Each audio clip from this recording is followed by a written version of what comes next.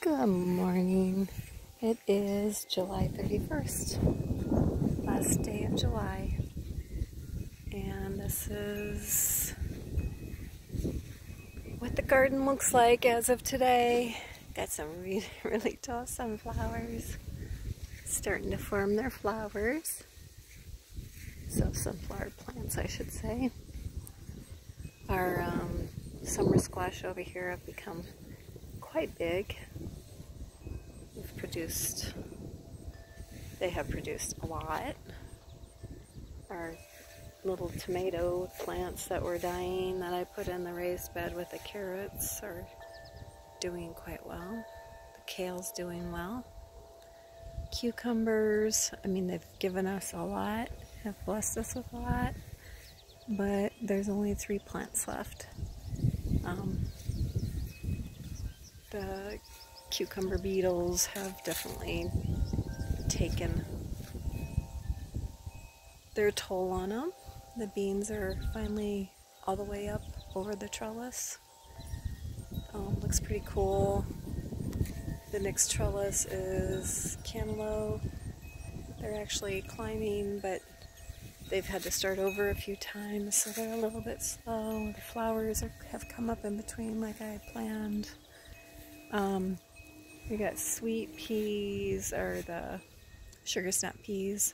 And the next trellis over, we should have planted a lot more. So these 2 trellises are pretty underwhelming, but they definitely have blessed us with a lot of food already.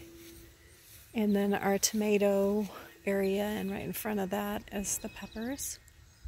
And the tomatoes are starting to turn red. I picked a few yesterday, or black in the situation with the black crowns. Right here we have some sweet potatoes. We already dug up all our regular potatoes. Onions are ready to come up. I've dug it, or pulled a few, but that's one of those things that I just need to get to, and as long as they're in the ground, they're fine, I think. It's the first time doing onions. These are my little bushes I planted. They were just little plants. Supposed to attract hummingbirds and butterflies, and that they have done. So our pumpkin plant right here. And if you look right down there, there's a pumpkin. There's another one up there, but you can't see it. At the base, it looks a little not so good, but that's where the bugs have been attacking. This is a buttercup. You can see there's a buttercup hanging right there, I think. Yeah. And some more forming, so hopefully get a bunch of buttercup squash. That's another buttercup. We've got some nice sized buttercups over here. Watermelon, a bunch of little baby watermelons. All along. Another one in there.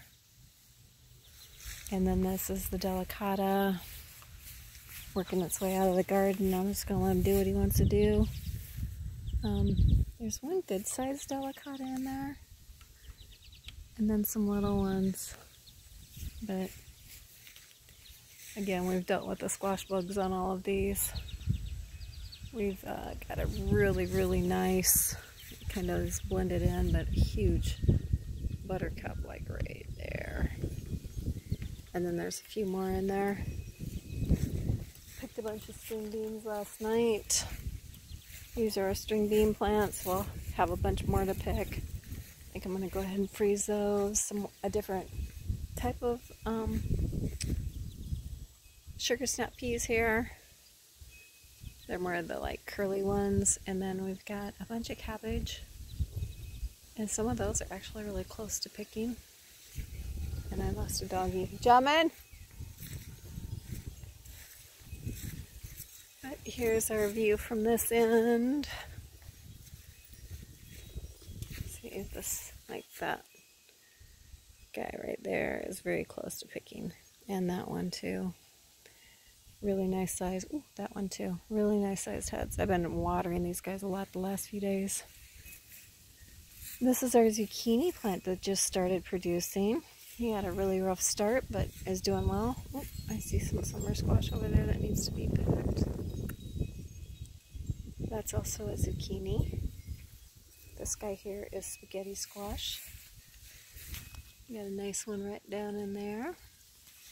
And then this is the other end of the tomatoes. And the backside. Where did my black doggy go? Oh, there she is. She's my wanderer, so I have to watch her. And so these are the pear tomatoes. Oh my goodness, I didn't realize how far they had branched out here. So anything that branches out on this side is technically my neighbor Ron's. He jokes about how he's gonna drive by on his mower and pick tomatoes. I think that's our cherry tomato branching out there. Looks like we got some cherries about ready to pick. These are the black crowns. And these are our peppers. And they're finally bushing out, but not much as far as very big peppers on them yet. So just have to keep an eye on them. I've been trying to water them a lot more too because it's been so dry. This kind of looks like a weed patch, but it's sweet potatoes, and I pretty much just, wherever the regular potatoes didn't come up, I put in sweet potatoes. But we need to till this up and put something in for a fall crop, something that's got somewhat of a short growing period. Not sure yet. We might even just put more potatoes in because they've been absolutely delicious. And then we're right back where we started. Go do a closer up of, that's where we throw all our weeds right now. And it's probably not a good idea because it probably attracts bugs. But that's what we did this year. Here's the tomatoes. That guy, I need to put something in there because he's fallen over. Our carrots and our kale. And some weeds. Because I haven't messed with this a lot. It's been pretty much self-sufficient, I guess. We water it, and that's about the extent of it. I do need to tie this guy up because he's really reaching for the ground here. But there's actually tomatoes in there too, so besides the thousands we have over there, looks like we're going to get more here. I definitely have my work cut out for me over this next month, 6 weeks. Let the salsa making begin.